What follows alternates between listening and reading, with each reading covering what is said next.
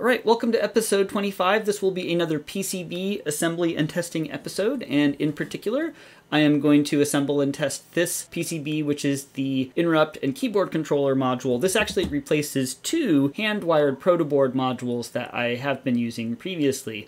Also in this episode, I'm going to put together a new backplane. I no longer need a ZIF socket on the backplane for a ROM module. I now have a ZIF socket on the memory and peripherals module that I debugged in the last episode.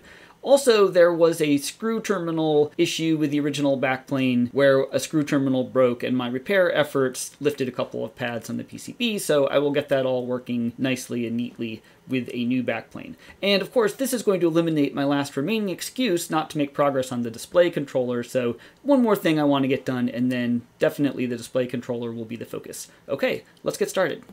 Okay, so my plan of attack here is I'm going to start with the interrupt controller portion of the circuit. So that's basically these ICs right here. And I'm going to do a little bit of sanity checking to make sure that power is being routed correctly and that the traces that I can see seem to be going to the right places. Assuming all that looks good, I will solder in some IC sockets and add the decoupling capacitors, populate the ICs, then we'll be ready to test with a test program that uses the interrupt controller functionality. Alright, so I'll do this off camera, and when I come back, we'll be ready to test this. Alright, so I have the IC sockets and other components soldered on, and I have the ICs for the interrupt controller populated, so I think at this point we're ready to test. Alright, so we have the module installed in the backplane here along with the other modules, so basically the interrupt controller circuitry should be in place. So what we're going to do now is run a test program. When we run the test program, it will install a timer interrupt handler, which will output increasing counts on port A of the 82C55, and we should see them on the hex display here. Alright, so let us now see if we can upload the test program. Alright, that's a good sign. Alright, so now we are going to go to address 1000 hex, and it's a subroutine, so we'll run the subroutine. At this point, we should be able to unmask interrupts on the interrupt controller, or specifically unmask the timer interrupt handler. And so now, if we enable interrupts using the Q command, in theory, we should get increasing counts. Okay, and we do, so that's excellent. That means that I think we have some good confidence that the interrupt controller is working. Alright, so next step will be the keyboard controller. Okay, so here is the interrupt and keyboard controller module completely populated, so I have all of the ICs and connectors and components required for the keyboard controller. So next step is to hook up the keyboard and see if it works. Alright, so I think we are ready to test, so let's run minicom here and I'll reset the system. Alright, so clearly I should be able to type commands here in minicom and that should work, and it does. The next question is, can I type things on the C16 keyboard here? And indeed, I can. So, usual test here. That all looks good. So, this module is completely working.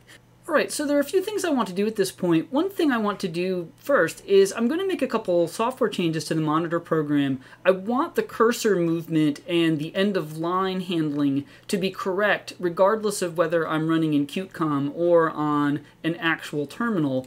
And a couple of things I need to do is I need the monitor program to accept either carriage return or new line as a valid end-of-line input, and I need to guarantee that when either of those is received that the cursor does go all the way to the beginning of the next line. So small software change.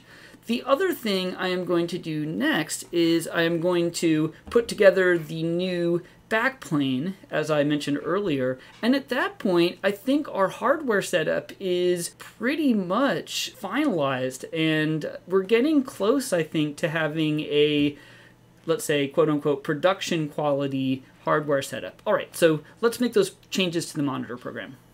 Okay, so I've made a few small changes to the monitor program. Basically, in the monRead command subroutine that reads a line of input, it will now accept either carriage return or new line, or a carriage return followed by new line. Any of those serve as valid end-of-line inputs. And then the other change is now the monitor program is guaranteed to send both a carriage return and a new line when an entire command has been read, and that makes sure that the cursor goes to the beginning of the next line. All right, so I'm going to now just run normal commands here. I'm going to type enter. That will send a carriage return, but as you can see, it looks correct because the cursor was moved to the beginning of the next line before the next prompt was printed, so it now works pretty much as we expect. And I can do the same commands using the hardware keyboard, and when I hit return on the C16 keyboard, it actually sends a new line, but that's also accepted as end of line, and things work correctly, and the cursor is now in the right place. So this is good. When I run from a Linux terminal, the output will appear correctly, and when I run with my actual hardware serial terminal, that will also look correct. The monitor I/O routines are still pretty basic. There's no editing and things like that, but nonetheless, it's, certainly a lot better than it was.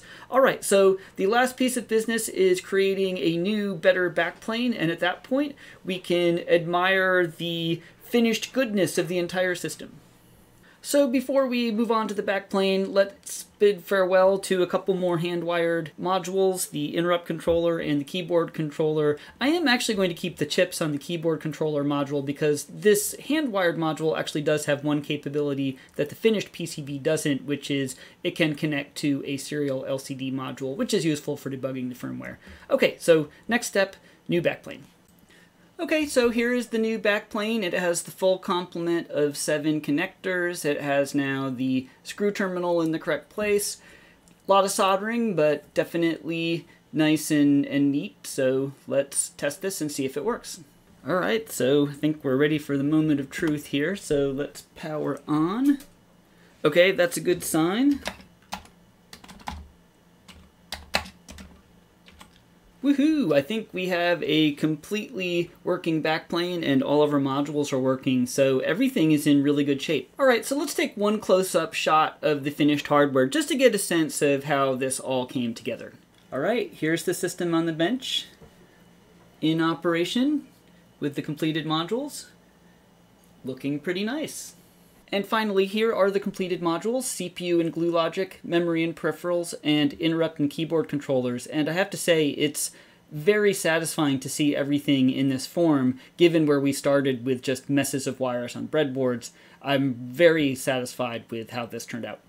Alright, so we have tidied up some loose ends. All of our PCBs are completely working. There are no longer any hand-wired protoboards in the system. We made some nice improvements to the ROM monitor that improves the handling of end-of-line detection and cursor movement. We have a new backplane that has a proper power connector and a full complement of backplane connectors. So for sure, the next thing we're going to work on is the display processor. And so with the display processor and sound being basically the last hardware features, it is almost seeming to me like we may have the end of this series in sight. I would say we're approaching the point where this satisfies all of my goals for the system. But it's certainly going to be months and probably more than a year before everything is completely done. So definitely there will be more videos to come. So thanks for watching, and I'll see you in the next video.